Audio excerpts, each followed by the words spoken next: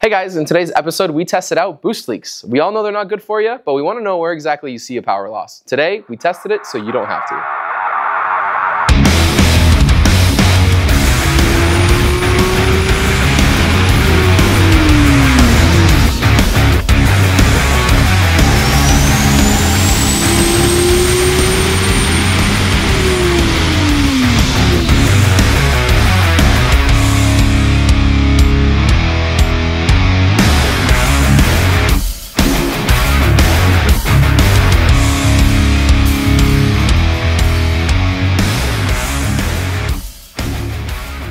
Now for today's video, we have a Toyota 2JZ mounted on here. You might have seen this exact setup before when we did the 6870 comparison video. The only change now is that we have the Precision 6670 turbocharger, and the boost is being controlled through these two tile wastegates. Now Wilson over here is having a pretty good day. Little smiley face. We're gonna have him turn into this guy right here with a frowny face, and we'll be doing gradually larger holes throughout each run. We should be starting around 1/8 of an inch and hopefully go all the way up to about 1 inch of a hole. And I think that we're gonna see a big change somewhere around 1/2 an inch. But I want you guys to let us know in the comment section below what your guess will be. Obviously it's gonna make less power at some point, or we might see the turbocharger speed start to increase dramatically to try to keep that exact same boost target of 15 PSI. So without further ado, let's go ahead and do a baseline run of 15 PSI, see what this engine makes, see what the turbo shaft speed is like, and see what we start working with. Let's check it out.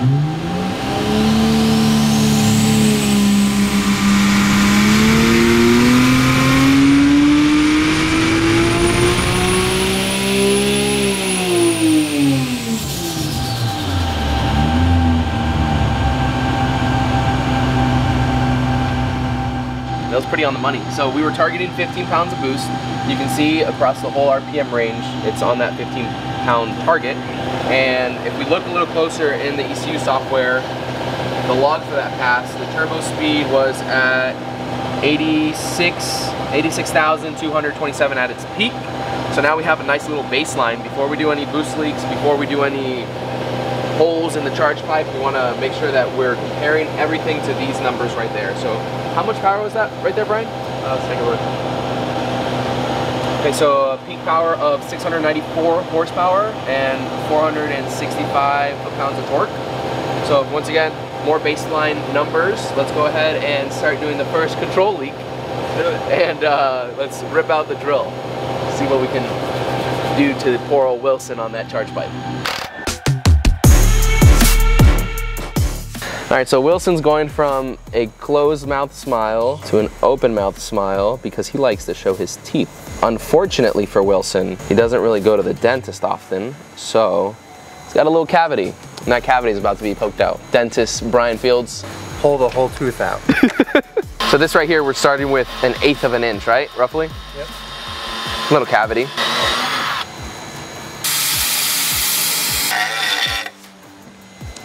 This will also be an educational video for children. Kids don't want to go to the dentist. Are you ready to go to Disneyland? Yeah. Make sure to go to the dentist, kids.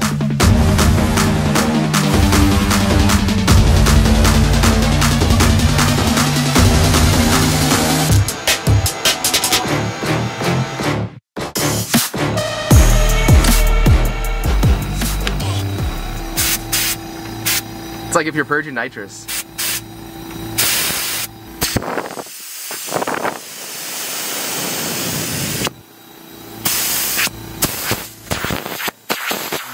Okay, so this is, like we said, our first controlled leak test.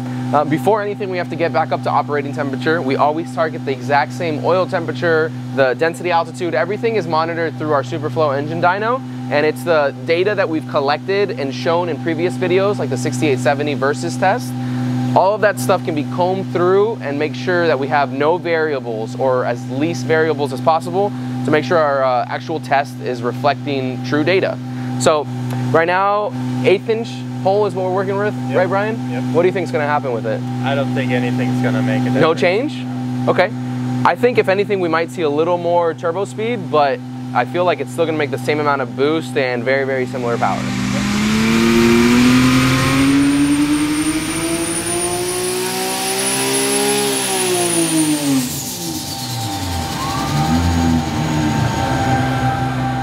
that's really close. So the red line is the new run. The blue one is the first run. It switches over, the newest run turns red. How much power? Is there any power difference in there, Brian? Take a look. So very, very close. Shaft speed, we're looking at 86,500. So that's slightly more than our last run. I believe it was 86,200. So that's pretty close. The turbocharger speed was very, very close to the previous run, within a couple hundred RPM. And the boost itself was right on the money. Brian, what do you think? Yeah, that didn't make much difference. Let's go up to a 1/4 inch hole. Let's make the hole bigger. Put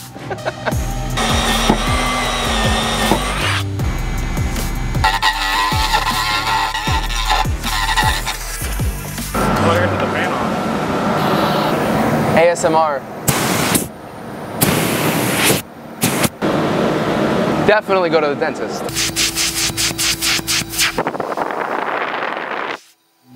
So once again, we're going back through the warm-up procedure, getting it to that same operating temperature. I think we'll start to see a little bit more of a change here. Ryan? Not much, we'll see. I think 1/2 inch will notice a big difference. Once it's big enough for you to stick a finger in it, I think it's gonna really, really start affecting power. Just so you guys are a little more familiar with our engine dyno, on the right-hand side, we have a table that uses a fuel cell. We have a level sensor on the side of it. We run 1-ethanol R, which is the fuel for all of our tests here. Yep. And it's a very nice consistent fuel. We just enjoy using something that's easy to grab off the shelf and put it in the engine, have no questions of if it'll run right, because we know that it's already set up for that. But everything else should be good. We're almost at operating temperature. We're getting ready to do the second, or actually third run. Yep. This one with a 1/4 inch hole rather than an 1/8 inch hole. I still think that's gonna be very, very similar. I don't think we're gonna see much power loss at all, if any. And maybe turbo speed continues to go up to try to compensate for that. But I don't know, I think it's pretty good. What do you think? Yeah, I think once we get to that 1/2 inch mark, we'll see some change. So Right, see what right. happens. Once it's a lot bigger. So Yep. without further ado, we're a few degrees off. Let's kick it and do a pull.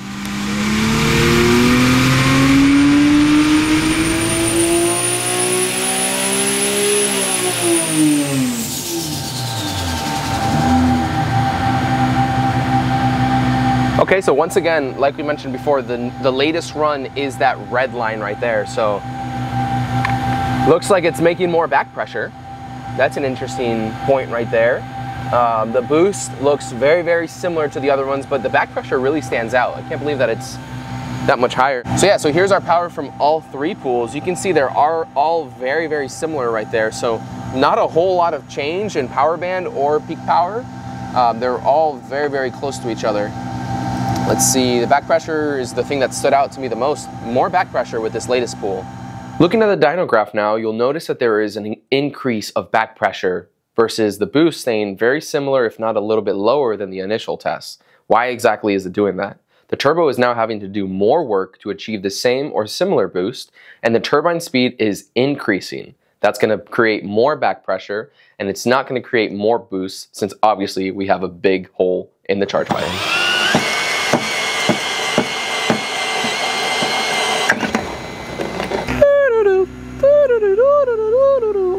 I think you're only holding 4 pounds right now. That's it? Yeah. What?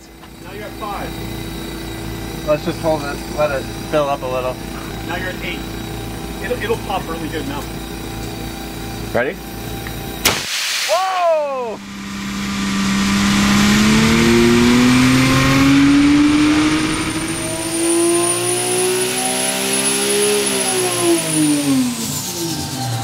Let's see. Red line being the most recent once it updates.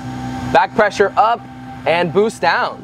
Oh yeah. Proof is in the pudding. All right, let's check out this turbo speed. 88,000. Okay, so 88,500. Let's see the power. Oh, it's way down. Look at that. So these are the previous runs overlaid. Our control, then our 2 controlled leaks, and now this is our 3rd leak, 1/2 inch. You can definitely see a decline in power and torque across the whole power band. And looks like for boost, we lost what, about a pound, pound and a half? Yeah, if not more. That's yeah, that last one right there. About, yeah. So that's pretty substantial. And the back pressure is way up right there compared to before. That's a perfect indication of why you want to monitor these things at the racetrack. You want to be able to check things like your back pressure, your turbo speed, and if you're racing a car that doesn't have a lot of changes often, you can look at these two numbers, well actually three, the boost, the back pressure, and the turbo speed, to have a control for your normal race environment. Once you start to see some change there, maybe you're down some mile an hour, you're trying to figure out what's going on, having these tools and having the ability to look at this data is so important in any race program. So that's awesome. Let's go bigger on this hole. Let's see what it does with, what's next, a full inch? Let's do 3/4. 3/4 inch, okay, yeah, let's go for that. And then hopefully we see a huge change, but right off the bat, it's looking real promising for data. For sure, this is fun. I think a good comparison is the 1/4 inch hole would be equivalent to like a blow-off valve vacuum hose coming off. Okay. And a 1/2 inch hole would be equivalent to like a brake booster hose coming off. So that's a cool test. What do you think 3/4 inch hole is going to be equivalent to? Your idle air control motor falling off. That's a good comparison. All right, okay. Let's go ahead and drill that bad boy out.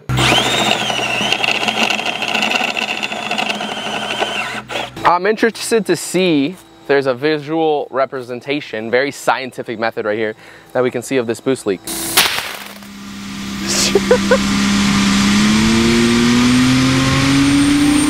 13 and change, 13. We were up on back pressure there. Wonder by how much. Whoa! Okay, so 21, almost 21.5 pounds of back pressure. Down on boost. So that's pretty significant right there. Yeah. And see those two numbers just continue to drift apart from everything else. So let's see the speed. Oh man, we hit 90,000 on the turbocharger speed. So that's up from the original 86,200, I believe was the baseline run. And 90,000, it's just getting bigger and bigger. It's going faster and faster. Power loss is. Yeah. Oh, wow. Where's that? Roughly, where are we at in that line? It's about 50 horsepower from our baseline. Yeah. That's a good amount of power loss. But it took that large of a hole to actually show up. Yep. I mean, those first 3 runs were so close together that once you get up to that 1/2 inch, 3/4 inch is when it really starts to shine. So just like you were saying, a brake booster line or a couple vacuum lines all together really does do an effect. That's interesting. What's super cool though is the shaft speed.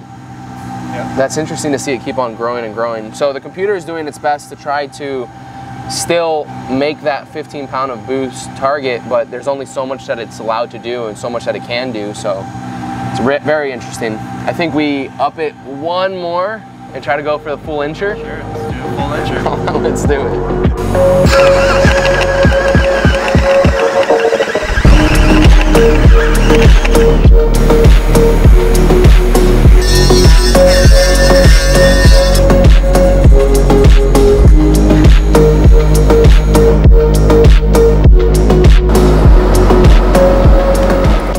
Go, Wilson!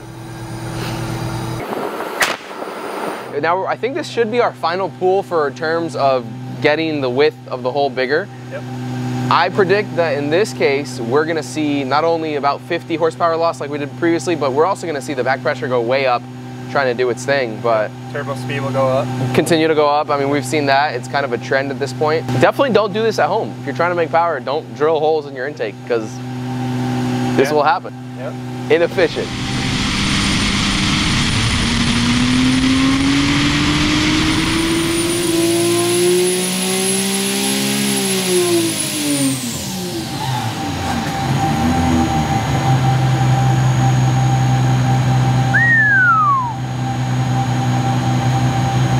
Way down on power there. Look at that. That is a crazy difference. I mean, that's what we expected. Obviously, it's going to continue to drop more and more power.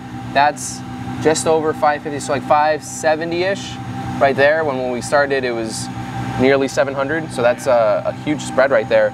Turbo speed got up to 93,491, so the turbo's definitely working overtime trying to make it happen.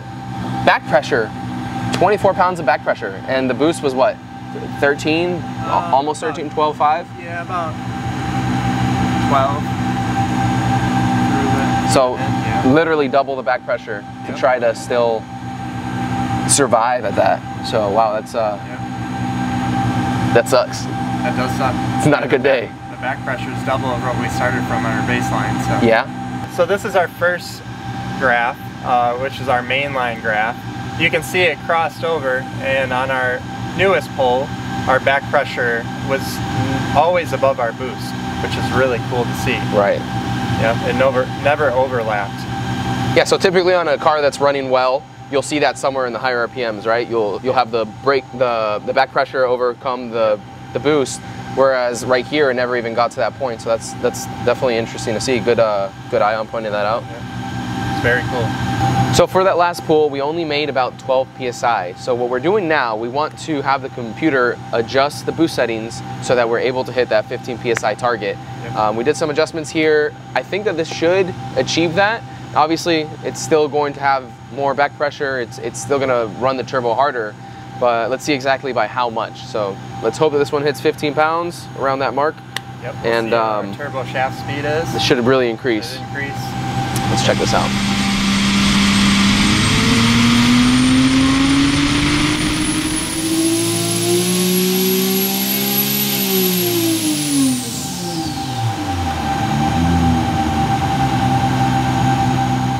Wow, so it looks like shaft speed got up to 102,000 RPM, which is, it's pretty crazy if you ask me. Like I said, guys, this was us making the computer add more to be able to try to hit that original 15-pound target. It's gonna be extremely difficult to do that with a giant hole in your charge pipe, so you can't ask it to be right on the money like it was originally, but it's very interesting to see, just like on the previous runs with the large hole, the back pressure is always and continuously way above the boost pressure. And what did it make for power right there? Same PSI, but obviously a lot less air.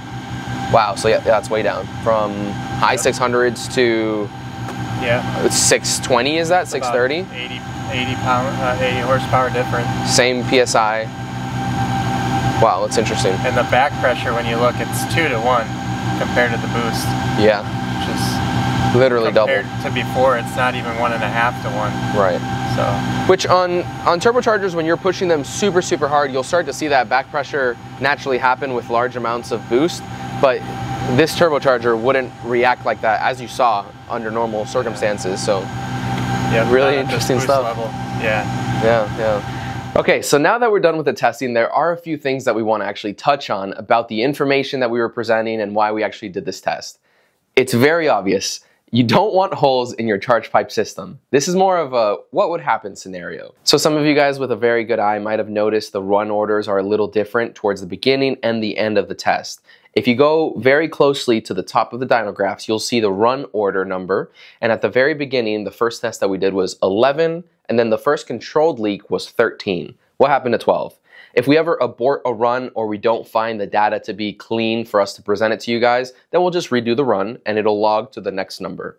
At the end of the test, we finished at 17 and we were trying a whole bunch of funky stuff to try to get that boost back to 15, which is nearly impossible when you think about it. We have an inch diameter hole in the charge pipe, so how are you going to still try to manipulate the ECU to make that 15 PSI target? So from that 17 run, we had to do a couple things and we tried a couple methods to finally get it to that close 15 PSI mark, and we ended up doing that at run number 21. Obviously this ended up just being a really fun video that we can mess around with the engine dyno a little bit more. I think being able to approach this whole engine dyno series with the open mentality of I have this opinion of how something works, let's see if it's actually true, is gonna give us a lot of valuable information to be able to provide the community with.